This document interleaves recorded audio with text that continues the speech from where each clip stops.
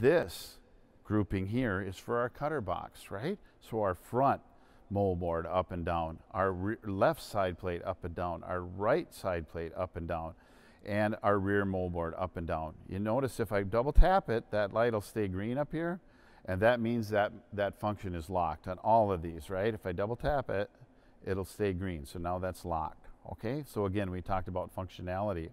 This one here controls our cutter, our rotor, right? So again, we have a 3-speed rotor, 1, 2, and 3, based on this button here. So that means it'll cut in the second position. This is the third, right? All that means is how fast the rotor spins.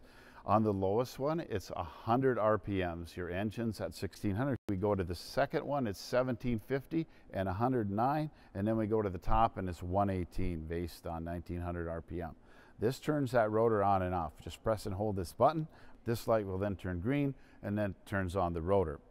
This is our pause resume switch. So very, very handy. One-touch operation for the operator. Just by pressing and holding this button, that will turn green. The machine stops, the conveyor stops, the water stops, everything stops, the truck goes out of the way. I simply press this button again when a new truck comes, and all those functions return back on, right? The machine revs up, the conveyor comes on, and we go right back to the same propel speed we were before. This one is just our truck signaling devices. It'll turn those lights on the back of those mirrors red or green, and we can flash them. We can do all kinds of different things as an alternative method to communicate to our truck driver.